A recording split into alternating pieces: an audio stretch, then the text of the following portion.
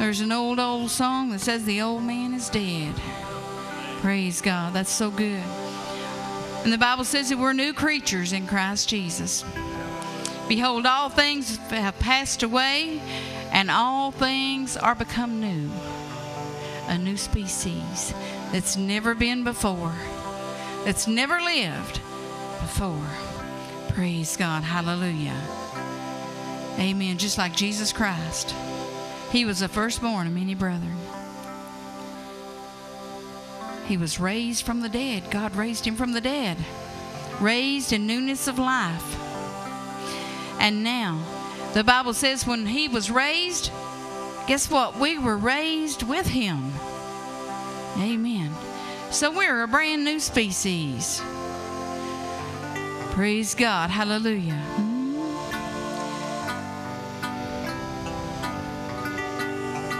Glory, hallelujah.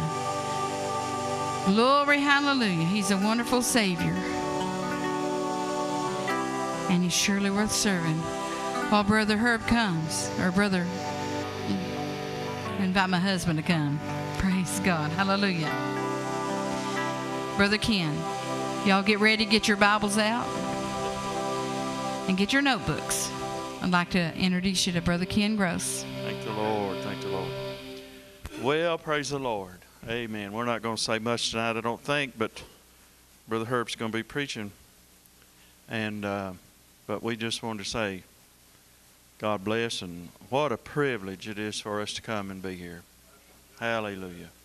What you said, honey, at the beginning, these people all over certain parts of the world that, they can't worship freely. So what a privilege that we have to come to the house of the Lord and have the freedom to minister the Word of God and just be a tool in God's hands if we will be. That's just such a blessing. We're so glad. So God bless those of you that are viewing and those of you by radio. We're so glad to have you in. Whenever you may be here in this program, we're just so glad to have you. Amen. I want you to know the Lord loves you. He will change your life. He will if you'll let Him. If it needs changed, He'll change it for you. There's no doubt about it, are they heard? And God's a healer.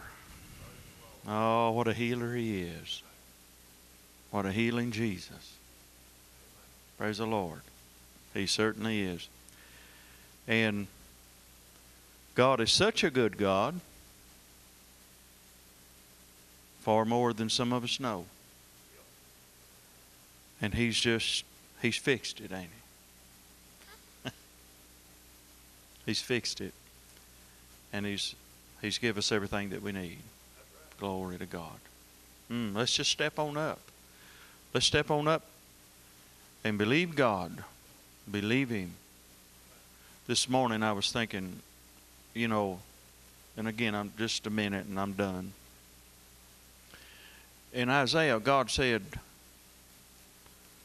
Isaiah said that, he was God. He said, for your thoughts are not my thoughts, and neither are your ways my ways. And He put, saith the Lord. We've heard many times through the years that people think this way. They still think this way in spite of some good teaching and preaching. That you can't know what God's thoughts are. But Brenda was mentioning something. That is the great exchange. Our thoughts for God's thoughts. Glory to God.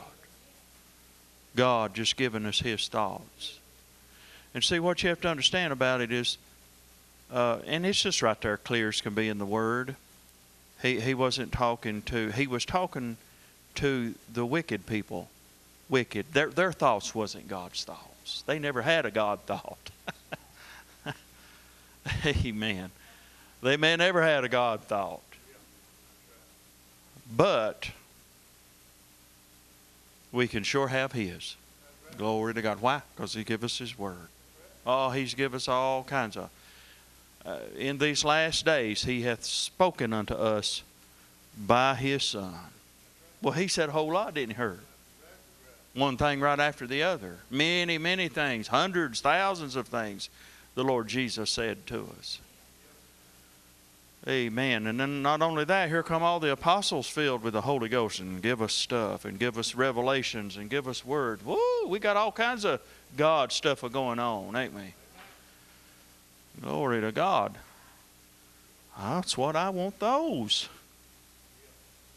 I've got some of them. I want more of them. I can have them. And then God says in Deuteronomy 29 and 29, I believe it is,